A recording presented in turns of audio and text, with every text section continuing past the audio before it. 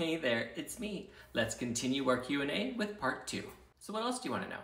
Are Brecken and London actually twins? The answer is yes. We used one egg donor to create all of our embryos, used my and Chris's sperm to fertilize them, and our IVF doctor implanted 2 embryos, one from me and one from Chris, into our surrogate.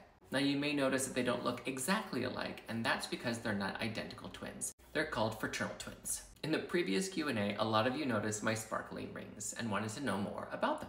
So this band right here is my original engagement ring, and when Chris and I got married, I decided that I didn't want to add a second band at that time, so I utilized this ring also as my wedding band. Up until last October, this has been the only ring I've worn over the last 12 years. And then late last year, after months, if not years of contemplating, I finally decided it was time to design a second ring. The diamonds represent our family as a whole, with the center stone for Chris and the side diamonds for Brecken and London. What did I do prior to becoming a stay-at-home dad?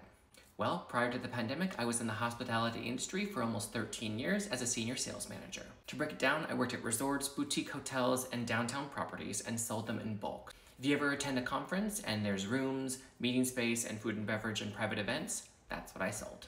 When it comes to sharing our lives and our family on social media, how do I deal with the negativity and backlash? Honestly, I do my best not to focus on the negative. I'm around my kids constantly, and even with Miss Allison here to help, I can't and I won't let negative comments and negative energy affect the way I'm going to parent and be present for my children. When we first started sharing our fatherhood journey after our kids were born, I let everything get to me.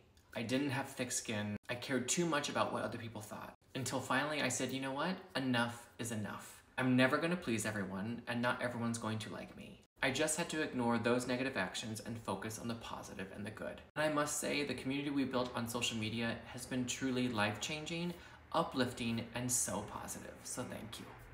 Pardon the plane. When it comes to real and honest parenting, do I ever need a personal tap out when it comes to meltdowns and tantrums?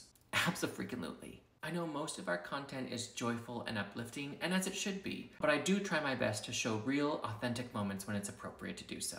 I am far from a perfect parent, even though some of you might think that I am, but it's taken me a lot of time, effort, and patience to get to this point. Do we get recognized in public? The answer is yes. Does it happen every day? No. But luckily when it does, every single person that has approached me, my kids, Chris, our entire family, have been super genuine and kind, and we thank you so much for your love and support. We have time for a couple more questions. Do we still have Miss Allison? Yes, don't you worry. Miss Allison is here part-time Monday, Tuesdays, and Wednesdays, and on additional days and times when we need her. She is such a huge blessing for our family, and I'm so grateful my friend introduced us. Last but not least, do Chris and I want to have another baby? As of right now, no, we feel super complete with our family unit of 4, but a final decision on that detail has not been made. And that's all the time I have for today. The kids are up, and it's time for me to go. Thanks for joining me.